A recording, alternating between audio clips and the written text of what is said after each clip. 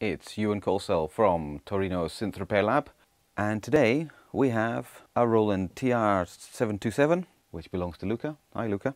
Earlier on I took it out of its box and put it on the bench. So I'm triggering it from this external MIDI controller, and as you can hear, or you can't hear, most of the sounds don't work. The bongos work, the congas don't work, the timbali doesn't work, the ogogos don't work, the cabasa and the maracas don't work either. But what we've got here, we've got the whistle works, and the quijada works, and the start chime works.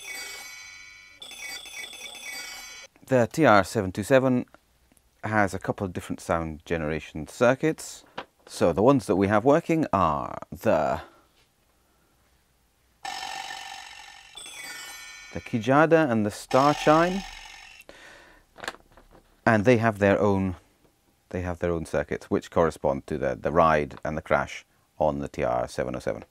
So what do we have that's working? We've got the bongo and the whistle. So that means the gate array chip, which is the impossible to replace part of this drum machine, that means it's working, or mostly working. So to find the problem, we have to find what these sounds go through and what they do. The TR707 works pretty much like this.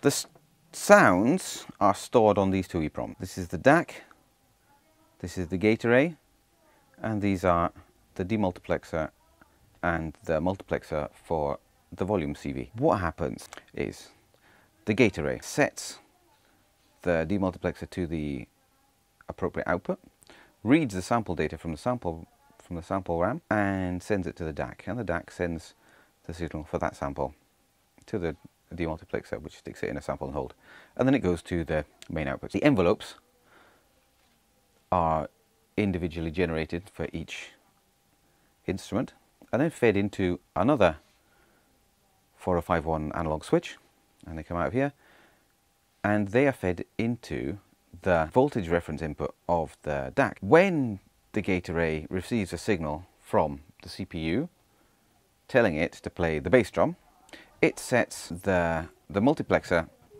to the right channel for the bass drum, so that the control voltage for the volume will be fed into the voltage reference input of the DAC, and on the other side it sets the output demultiplexer to the right channel for the bass drum, so that the bass drum will be sent through the sample and hold to its individual output. So having a look around inside here, first thing I checked was the multiplexers, because they're notoriously unreliable, but it wasn't the multiplexers, they're fine. So going up a bit further up the river, as it were, I got here, these envelopes are shared between two quad op amps. They're TL064 op amps. So in part of my troubleshooting, I put them in sockets, and since they're in sockets here, take them both out and switch them around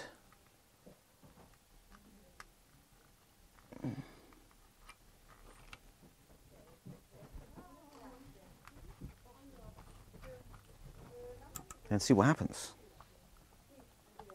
Something's changed. So I've got different sounds.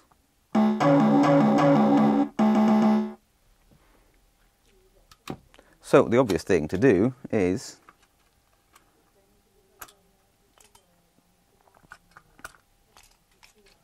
try some new op amps.